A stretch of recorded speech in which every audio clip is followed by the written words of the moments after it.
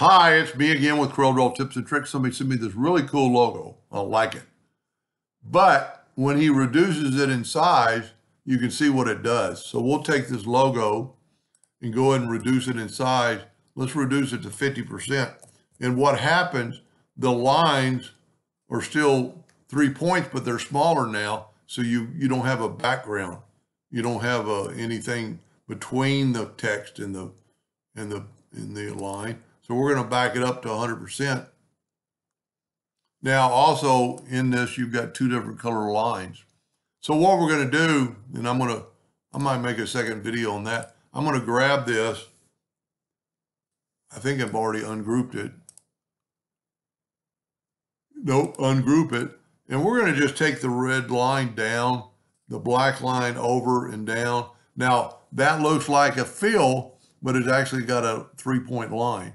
And then we'll take this one and move it over. You don't have to move them over, but it'll be a lot easier to look at it this way. We're going to go to, well, all you have to do is hit F12 on your keyboard and scale with object.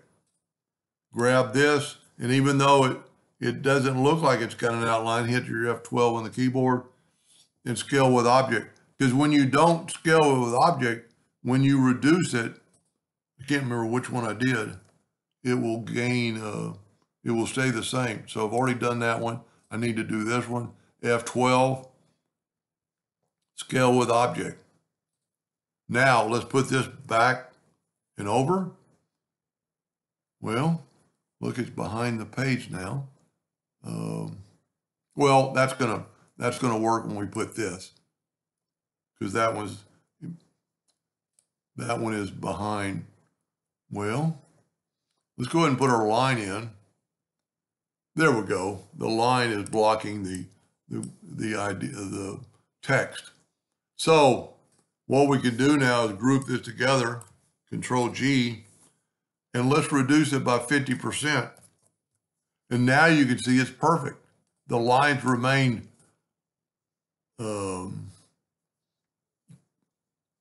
they're scaled. They're scaled with the object. I mean, you can reduce it or make it bigger, but the line will be the same thickness, even though they're not 3 points anymore, but they're reduced to, let's just see what it says it is. Let's grab it, go to object, group, and ungroup. Let's click on that red line. And if you remember, it had a 3 point, and we did it by 50%. So now it's only 1.5 points. And if we go further, it'll reduce it more. Let's Control G to group it. Let's reduce this by 50%. And you can still see, no matter what size you make, it's going to reduce it. So let's grab that, go to object, group, and ungroup. You get the red line, and now it is only 0.75 of a line.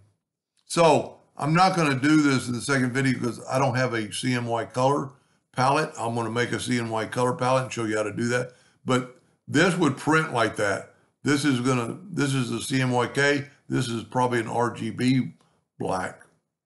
So stay tuned for part 2. And I hope that helped them a little bit. And thank you for watching.